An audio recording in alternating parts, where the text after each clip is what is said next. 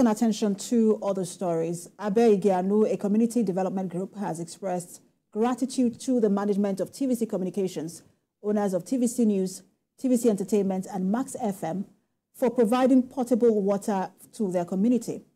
They also called on the federal government to sustain its efforts at reducing the cost of living. The group says, though Naira is regaining strength against the dollar, the positive impact is yet to be felt by the people. Let me first of all give kudos and thank the management of TVC for this water project they've done here.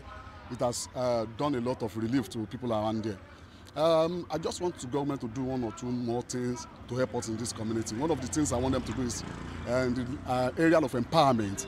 Like this Abe Igi Anu you are looking at, all of us there are all graduates.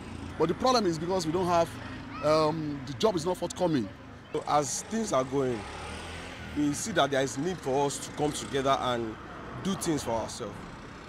Even while the government is doing theirs.